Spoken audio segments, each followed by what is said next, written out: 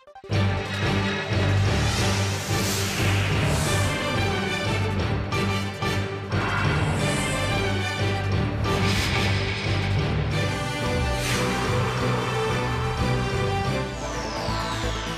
our broadcast tonight, a passenger ferry with over 450 people on board sinks off the coast of Korea's southwestern Jeollanam-do Province, killing 4 and leaving scores of others missing. For the first time ever, Korea and Japan open official talks on settling their differences over Japan's sexual enslavement of Korean women during World War II. Plus, Russian President Vladimir Putin warns Ukraine is on the verge of civil war after Kiev launches military action against pro-Russian separatists in eastern Ukraine. These stories and more next on Arirang News at 8.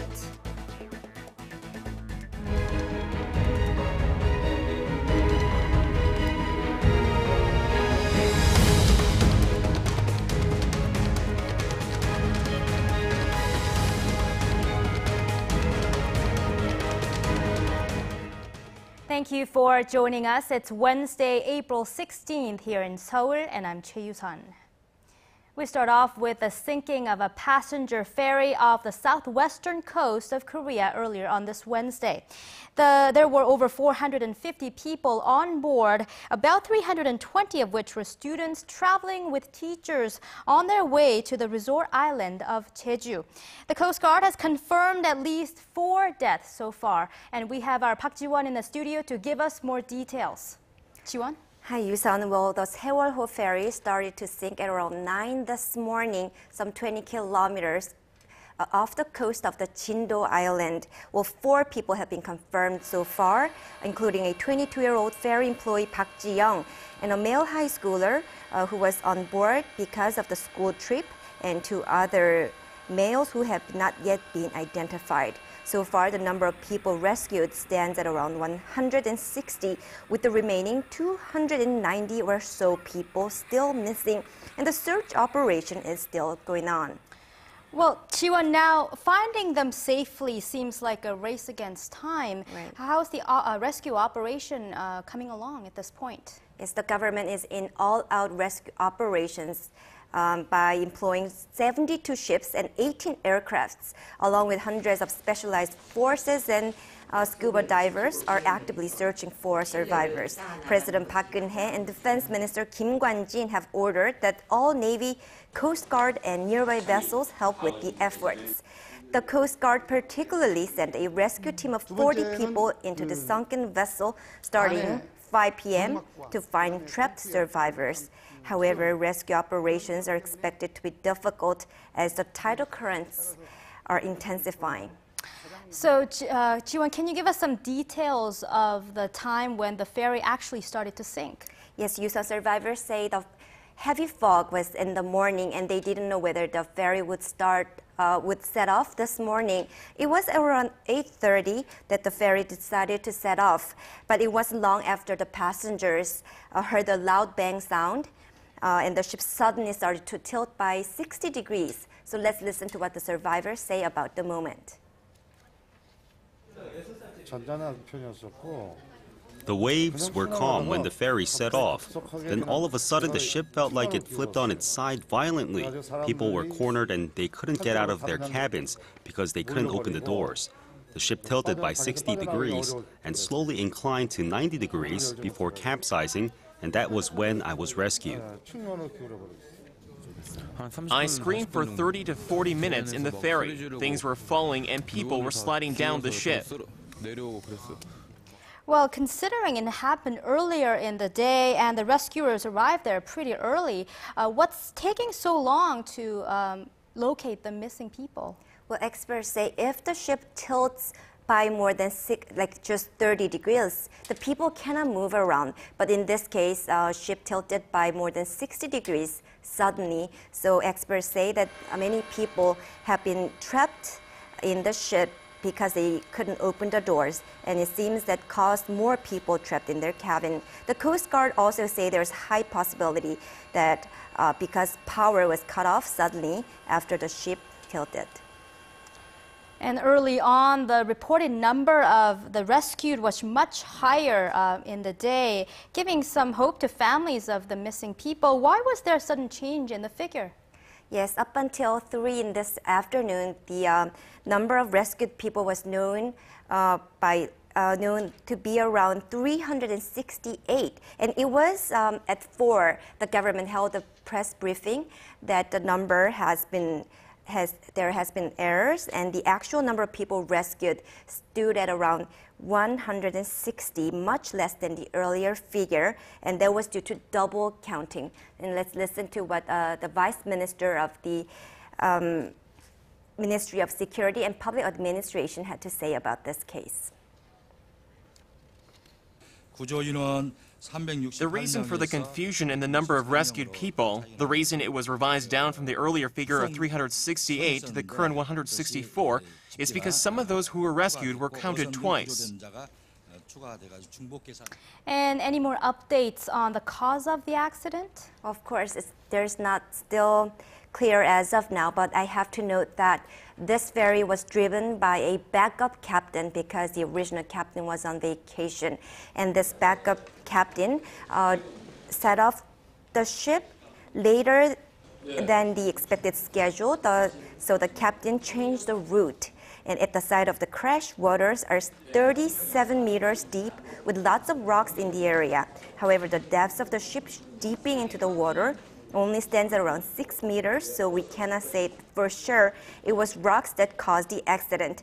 The ship was known to be made in 1994, and it's about 20 years old. The ferry went through a thorough checkup earlier this year, so further investigation is necessary to find out what caused this ferry sink.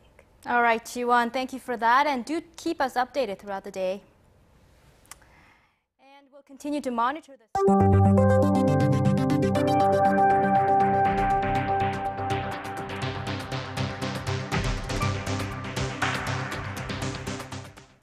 For the first time, Korea and Japan have sat down for working-level talks on resolving the so-called comfort women issue. It's a sensitive topic that has long driven a wedge between the two neighboring countries. But as our Hwang Sang-hee tells us, it will take much more than one meeting to mend decades of sour ties. Senior officials from Korea and Japan met in Seoul Wednesday as they seek to resolve the long-standing dispute over Japan's wartime sexual enslavement of Korean women. The rare meeting is the result of an agreement reached ahead of President Park Geun-hye's first official talks with Japanese Prime Minister Shinzo Abe in the Netherlands last month. Korea is expected to reiterate its demand for an official apology and legal compensation from Japan for the so-called comfort women. Tokyo claims the issue was settled through a 1965 treaty signed by the two neighbors when they normalized diplomatic ties. But a report by Kyodo News Agency Wednesday on a meeting between Japanese and Korean officials in Tokyo in February suggests a shift in Japan's attitude. At the meeting, Japan reportedly said it wants to resolve the comfort women issue before next year, which is the 50th anniversary of the two countries normalizing their diplomatic ties. The report also said the Japanese government is reviewing various humanitarian measures, including providing government support funds for the victims and an official apology by the Japanese ambassador to Korea. Tokyo is reportedly even mulling the possibility of issuing a letter to the comfort women under the prime minister's name. Around 200,000 women, mostly Korean, were forced to serve the Japanese army in comfort stations during the early 20th century. But most agree that just one round of talks will not be enough for the two neighbors to overcome decades of diplomatic tensions. Hwang Sang-hee, Arirang News. While Korea and Japan began talks on the sexual slavery issue, the surviving victims demanded justice outside the Japanese embassy here in Seoul, as they have been doing each and every Wednesday since 1992. Our Yoo Ri-an was there and filed us this report. Shouts ring out, calling on Japan to atone for its sexual enslavement of women during World War II. Every Wednesday for the past 22 years, victims of the atrocities carried out by Japan relive their painful past here in front of the Japanese embassy in Seoul. Ahead of the first ever governmental meeting between Korea and Japan on the issue of so-called comfort women, a euphemism for sex slaves, the victims were cautiously optimistic. All we want is the Japanese government to recognize its wrongdoings, apologize, and provide legal compensation. But we will have to wait to see what they really have in mind. Civic leaders were concerned that the meeting was simply a show put on by the Japanese government, wary about its strained relationship with the United States in recent months. We will have to see if the Japanese government came to seek resolution or only came because of pressure from Washington ahead of President Obama's visit to Japan and Korea next week. I hope it's the former. With hopes running high, the former comfort women were joined by supporters at the rally. Even the idea of using comfort women is unacceptable. That is the universal opinion. I plead as a Japanese citizen that Japan apologize and make sure such things never happen again. The South Korean government should not give a lukewarm response, but rather make strong demands on behalf of these comfort women. Only 55 Korean women identified as former sex slaves remain alive today, but the doors to the Japanese embassy remain closed to their calls for justice. The ignorance of the Japanese government is becoming ever harder to bear for the victims who have grown frail from decades of waiting. Time is running out. Yurian, Arirang News. April's first plenary session opened on this Wednesday with lawmakers passing Korea's long-awaited defense cost-sharing pact with the U.S. Over in Washington, high-level officials from the two countries discussed the timing of the U.S. handing over the wartime operational control to Korea. Kim Hyung-gil reports. The ruling and opposition parties came together to pass a number of long-pending bills this Wednesday at the National Assembly. After months of gridlock, lawmakers passed the revised Defense Cost-Sharing Pact with the U.S. Seoul and Washington had agreed in January to renew the Special Measures Agreement that lays out the cost each side pays for the 28,500 U.S. troops stationed on South Korean soil. Under the deal, South Korea will pay some $880 million annually from this year through 2018, a 5.8% increase from its share last year. Approval of the pact was delayed over concerns that it requires Seoul to pay more than is necessary. The main opposition New Politics Alliance for Democracy had expressed the most concern, wondering aloud whether Washington would divert some of Seoul's share of the money to finance the relocation of a U.S. military base in the country. The ratified bill will go into effect after being signed by President Park Geun-hye. Over in Washington, South Korea and the U.S. opened a high-level military meeting at the Pentagon on Tuesday local time, with North Korea and pending alliance issues topping the agenda. The two-day integrated defense dialogue began with Seoul requesting for another delay in the transfer of wartime operational control from the U.S. to South Korea. Seoul is currently scheduled to regain wartime operational control in 2015, but the government says the nation's military needs more time to prepare for the transfer. The two sides have reportedly agreed in principle on a delay due to the ongoing threat posed by North Korea, but the exact timing and other details are still being ironed out. The two allies will sit down with Japan for defense trilateral talks starting Thursday. Kim Hyung-gil, Arirang News.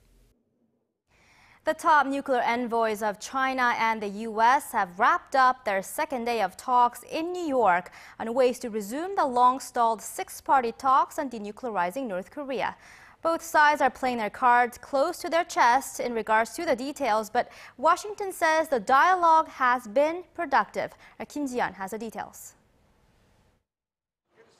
Chinese nuclear envoy Wu Da-wei and his U.S. counterpart Glenn Davies met for the second time this week to discuss ways to lure North Korea back to the six-party talks on its own denuclearization. In a statement Tuesday, the U.S. State Department said the talks had been productive and both sides had agreed on the fundamental importance of a denuclearized North Korea. The Chinese delegate did not comment about the closed-door meeting. Diplomatic sources in the United Nations were paying close attention to whether Wu would propose an arbitration plan on the human rights issue in North Korea. Pyongyang threatened to conduct a fourth nuclear test if the international community crossed the line by bringing up the regime's human rights abuses. The Chinese delegation spent 5 days in Pyongyang last month and has reportedly drawn up an arbitration plan that contains the North Korean stance on the matter. Wu and Davies will hold the third and last meeting in Washington on Friday. The meeting comes as Beijing's foreign ministry issued a rare statement Tuesday, saying it's opposed to any move that may result in tensions in the region, whether they be joint drills between South Korea and the U.S. or North Korea's threat of conducting further nuclear tests. It also urged all related parties to make joint efforts to ease the situation and said China would continue to play a positive role in promoting peace and stability in the region. The six-party talks made up of South Korea, China, the U.S., Russia, and Japan were suspended after North Korea walked out of them in 2008. Kim Jeon, Arirang News. Rigorous spending aimed at revitalizing the local economy was on the mind of Korea's top economic policymaker during a regular meeting on this Wednesday. Our economic correspondent Na Yeon-kyung reports. Finance Minister Hyun Oh-seok says the government will accelerate its rate of spending in the first half of the year to help boost Korea's economy and make people actually feel the effects of improving economic conditions. Second quarter spending will be expanded to exceed the original first half of the year guideline of 55%. The money will be spent with a special focus on supporting the nation's small and mid-sized firms, so that 60% of the year's budget allocated for the finance sector is used in the first half of the year. The government executed 24% of its finance budget in the January to March period. That's slightly below its target of 28%. The finance minister is now pushing to spend what was left over in the first quarter, plus more than its 27% target for the second quarter. Hyun, while stressing Korea's economy is on a path of moderate recovery, emphasized that external uncertainties such as the U.S. stimulus scale back and the slowdown in the Chinese economy should be closely monitored, and he also pledged to spur domestic investment. The government will continue to make sure its $28 billion investment project is run as planned throughout the year. The project consists of 19 tasks aimed at easing regulations on restricted properties and utilizing them to secure investment, for example, for building company towns and special economic zones. Na Yeon-kyung, Arirang News. Korea's biggest companies say they're committed to hiring more women, but the data suggests otherwise. According to analysis of regulatory filings from Korea's top 20 companies, female workers accounted for just 17% of their workforce last year, up just 3 percentage points from a decade earlier. At some companies like Samsung Electronics and LG Display, the ratio of female workers even dropped. The data indicates that internet-based firms appear to be more apt to hire women than manufacturing companies. As a means to boosting employment, small and mid-sized Korean companies that create more full-time jobs will be exempt from an annual tax audit. The National Tax Service says that the incentive will be for companies with revenue of less than $28 million and particularly for those hiring young people. The government on Tuesday also unveiled a set of other measures to tackle the nation's low youth employment rate, which stood at 39.7% last year, far below the OECD nation's average of 50%. Companies will have their benefits removed if there's any sign of tax evasion.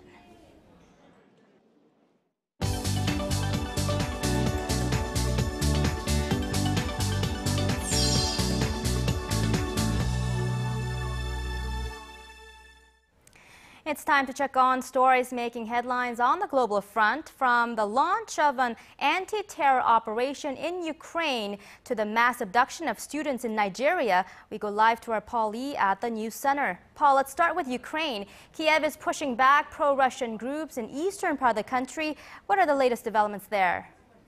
Ukraine's acting President Alexander Turchinov said Tuesday that special forces have retaken a military airfield in the eastern town of Kramatorsk. Authorities say it marks the first formal military action by Kiev against pro-Russian militants that have occupied government buildings in 10 eastern regions this past week. Witnesses say Ukrainian troops, helicopters, and several armored personnel carriers have been deployed to other key flashpoints. Despite reports of gunfire, there have been no confirmed casualties. Pro-Russian separatists remain in control of buildings in the cities of Donetsk and Slavyansk. Moscow has condemned Kiev for the latest military operation, saying Ukraine is on the brink of civil war. Meanwhile, Russian Foreign Minister Sergei Lavrov has urged against using any force ahead of four-way talks on Thursday between diplomats from Russia, the EU, the U.S., and Ukraine. Well, let's hope the situation there can be resolved without any further loss of life. Turning now to China, where official data has been released on the country's economic growth rate for the first quarter. Paul, what was the final tally? The Chinese economy grew 7.4% in the January to March quarter compared to the same period a year earlier. That's slightly higher than market expectations of 7.3%, but it still represents the slowest growth rate in 18 months for the world's second largest economy. But authorities have rolled out any major stimulus measures in order to fight what they called short-term dips. A spokesman for China's National Statistics Bureau said Wednesday that the Q1 growth stayed within a reasonable range and showed that the domestic economy still faces downward pressure. Economists are split over Beijing's economic outlook. Some analysts say China's GDP growth will continue to lose momentum through 2014 unless the government takes greater steps to stabilize the economy. And lastly, let's focus on Nigeria. The country has been hit with a series of kidnappings and violent attacks in just the past few days. Paul, can you tell us who is responsible? Well, Nigeria's president, Goodluck Jonathan, is pointing the finger at the Islamic militant group Boko Haram, which is active in the northeastern region where these acts of violence have been concentrated. As many as 200 teenage girls were abducted by heavily armed men late Monday night at a boarding school in the state of Borno. Suspected Boko Haram gunmen engaged in a firefight with soldiers guarding the school, killing 2, before loading the girls into trucks, vans, and buses. Over 170 houses were burnt down in the attack. Earlier in the day, a massive bomb exploded at a bus station in the capital city of Abuja. The rush-hour blast has killed at least 71 people and wounded 124 others. Officials say Boko Haram fighters have killed more than 1,500 civilians this year alone. Yusun? All right, Paul, thanks for that update, and we'll see you back here in just about 2 hours.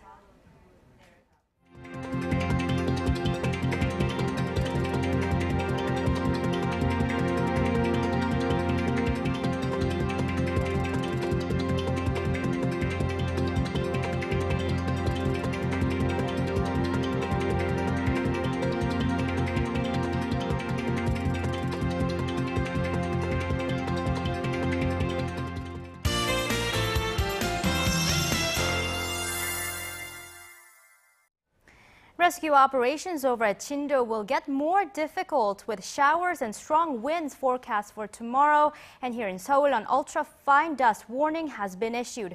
For details, we connect live to our Kim Bo-kyung standing at the Weather Center. Hi, Bo-kyung. Well, Yusun, the temperatures of seas at the accident site is at around 11 degrees. On average, a person can survive in such an environment for 2 hours. Making matters worse, rain is forecast on Chindo, and the rain will be accompanied with strong winds blowing at around 8 meters per second. Also, the tide will be at 2.5 meters, which is about 1.5 meters higher than today. Here in the capital, as of 5 p.m., an ultra-fine dust warning was issued. Currently, Seoul is seeing 187 micrograms per cubic meter, which is about 4 times the normal levels. Chuncheon is at 176 micrograms, and Jinju is getting about 126 micrograms, so children and the elderly must refrain from doing outdoor activities. Looking ahead at our current conditions, the nation will gradually be at the edge of a high pressure front, which is why we're seeing cloudy skies down south. Through later tonight, Jeju is forecast to get about 5 millimeters of total precipitation. The showers will spread throughout the country by tomorrow, with Jeollanam-do and both Gyeongsang-do provinces forecast to get between 10 to 40 millimeters of precipitation. Elsewhere in the central regions can expect less than 5 millimeters. The showers will provide the much-needed moisture to the dry air. Taking a look at tomorrow's readings, Seoul tops out at 22 degrees, Gwangju and Busan hit 17 and 19. Moving on to other regions, Jeju reaches 21 degrees, while Dokdo and Mount Kumgang make it to 13 and 10. Back to you, Yusan. Thank you, Bo-kyung. And those are the stories we're following at this hour. Join us again for the latest on the ongoing rescue operation from a sunken ship of Korea's southwestern coast on our next newscast at 10 p.m. Korea time.